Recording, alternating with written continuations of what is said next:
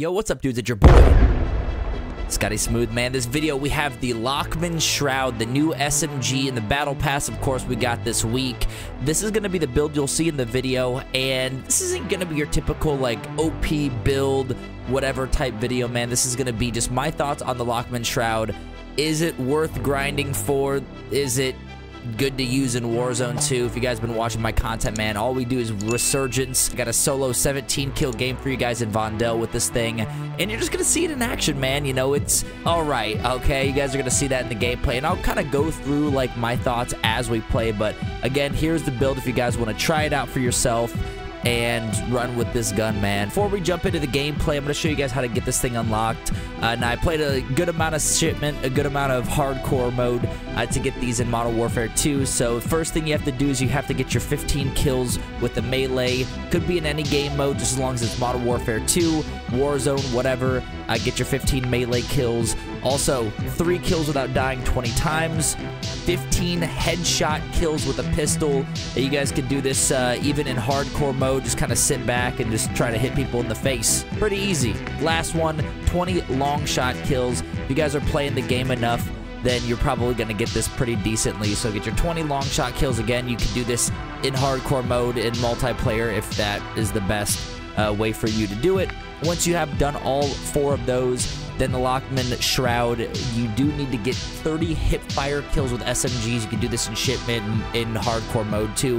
Whatever you want. Hardcore mode seemed to be the best way for me to do it. Didn't really run too much and just hip-fire pretty easily, but that's how you get it, man. So let's go ahead and jump into the gameplay and show you what this thing is all about. And I do want to apologize. We did actually forget to record, so I'm like kind of not mid-game, early game still, but we just get our loadout. Of course, we are Vondel. I do already have 4 kills up. You can kind of see there. So, again, played it a little bit. We have the Lachmann Shroud. The first thing I do want to say, man, it's an SMG that is burst fire, bro. Okay, it's burst fire. So, getting used to the burst fire is a little bit difficult, especially when you're used to these quick TTKs, when you're used to running the Lachmann sub, the Vaznev, all of these guns that are fast and they're fully auto, man. We haven't seen a burst SMG that really has taken over.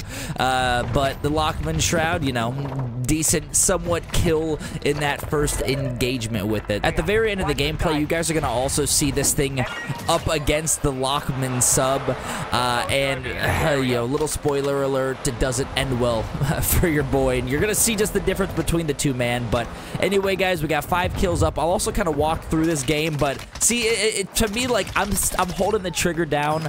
I'll probably only ran maybe like 3 games with this thing, so it's just, you just get on autopilot, man. You get on cruise control and you're holding the thing down because you're used to that. So you got to get used to that burst. I will say that the burst mode is pretty quick on this gun, so you just tap and then it's a lot faster, I feel like, than a lot of just burst weapons in general. So at least the burst is quick. A tip, if you guys don't have these fancy little stoppers here, where if you click, their little clicks, tick, tick, tick, tick, tick, tick, they're not necessarily, they don't go in all the way. If you don't have that, you can always change to your R1, L1 buttons as well, or your bumpers if you have an Xbox controller. If you are on a controller, that way you're not going in that far. So just a little tip there for your burst weapons. But 7 kills. We're about to get our 8th here. We're using the cast-off 7.62. Almost said the Lachmann 7.62.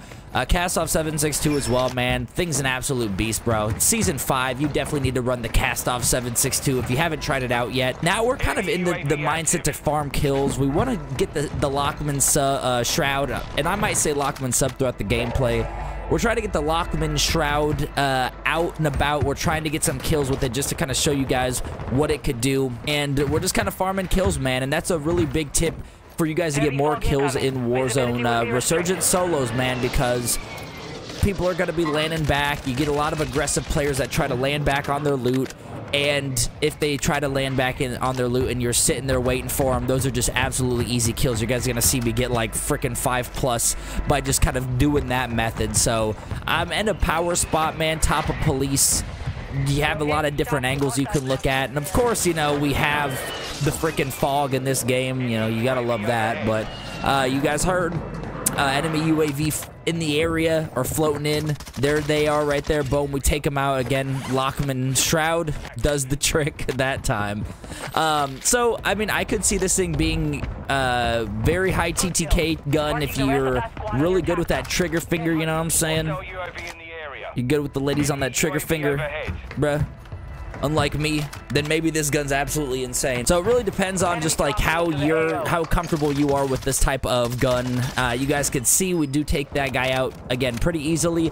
And as I mentioned, we're farming kills, man. We're in the same area. There's people dropping in left and right, trying to get their loot back. We're kind of running around. I don't want to say camping because like we're not, you know, sitting. To me, camping is like really sitting in a corner, but we're at least kind of moving around, looking around, trying to find people, and yeah, actually kind of keeping our movement going. We're just chilling. You guys could hear someone took the zip up, so they're up here somewhere, and my guess is they're gonna be in here, and we actually almost get taken out right there. I think the guy had a basilisk. Honestly, this guy could have probably killed me right here had he had a better loadout. So make sure you're using good loadouts when you're loading up into the games. I think he had like a sniper and a basilisk. So, you know, use overkill, man. Trust me, because overkill, he probably would have killed me in that case. I can see this gun being very difficult, especially in trios and quads. Solos and duos, you could probably get away with the Lachmann Shroud, but you know, when it comes to just being able to lock on and hold that trigger down at the same time, man, it just makes it a lot easier to do that with, obviously, fully auto is gonna, you know, be the way to go with it. So we get a kill there. Pretty easy kill again, using this freaking thing, and we have 12 kills now, man. The circle's kind of coming in. We're gonna have to move here shortly. Next circle for sure. So we're kind of gatekeeping again, and farming kills, man. That's literally like, what did we have, 8 before we got up here? Now we're up to 13 kills. You know, this is a hot spot, right? This is a hot area. People are going to want to be coming up here because obviously you could get freaking any angle. I've already got a few kills. People are trying to get their loot back, so why leave when we can get these free kills, man? They're landing in with freaking 2 plates. There's another one right there, which actually, this one is kind of close. They'll actually almost take me out, bro. Hex 420 almost takes me out. I'm literally a one-shot there, but the cast-off 762, man, does the trick for us. And now we're kind of cruising, man. Get yourself a stealth vest for sure. If you guys can find a stealth vest in solos and have high alert as one of your perks, you guys are going to be in such a good spot. Trust me, high alert and the stealth vest is freaking OP when it comes to solos. So 14 players left. We're kind of starting to move a little bit now towards the circle because we are going to have to move in 20 seconds. We don't want to get caught rotating too late to where they could just sit there and watch me fly into the circle and just kind of beam me out of the sky. But we did see a guy kind of pop his head up, so that's why I threw the precision there.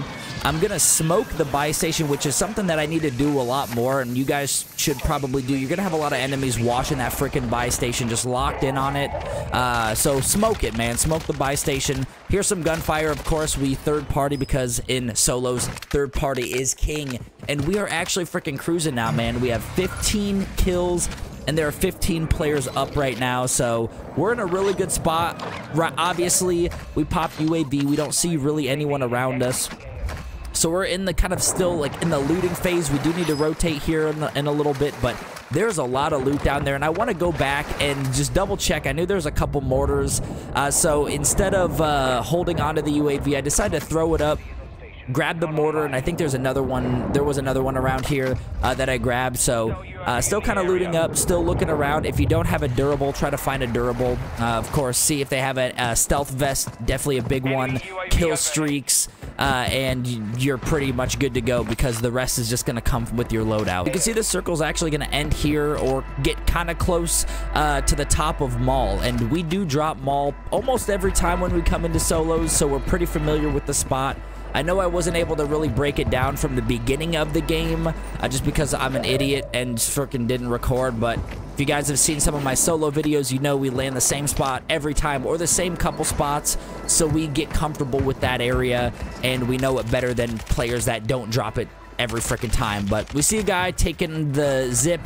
Just unfortunate COD timing for him on that part, man. I was just looking right in that area, and he came up the zip, got the easy kill. Again, cast off 762, man. Absolutely insane. So 10 players left. We have 16 kills. This is kind of when I slow it down. You know, obviously up until this point, I'm trying to push. I'm trying to get UAV up. You guys just saw there, I actually changed my knife out for a Semtex just because in solos, Semtex, frag grenades, they're going to be more beneficial to you than a throwing knife. Obviously, that's going to be more so for your duos, trios, quads, so you can get the full. But in solos, you probably don't need to worry about that. I also do grab an extra self as well, just in case I get dropped by a sniper, and then I have that extra self in my back pocket so I could switch it out. 7 players left. While I was looting, a couple players died there, but I'm always going to be watching my back up here. You got to be aware of your surroundings because there could be a guy behind me coming up right here as well. If you know the area, you know that that ledge is climbable, so that's something that I'm keeping in mind as well behind me to make sure that no one's coming up behind me, no one's taking those stairs up in that doorway, and no one's going to be climbing up the ledge as well. So 4 players left, man. Like, literally, it seemed like the last 6 players just freaking died like that. I didn't know if the door opened or not. I thought I saw the door open down there. That's why I threw that mortar there. Figured someone was going to be there trying to gatekeep this circle. We do have a freaking circle push from hell, man. Unfortunately, the circle does not go our way, so we do need to move. We do need to rotate. I grabbed that bounty to give me a little bit more information. You know, solos is all about information, whether it's UAVs, whether it's listening to gunfire, hearing footsteps, seeing what's going on around you, grabbing bounties. You want to know where players are at. Obviously, that's going to, you know, get you where you can position yourself to get into a good spot and take them out. So we're flying down. We threw the smoke down just in case we needed to use that. And I'm actually going to go back a little bit because we did not go in the smoke.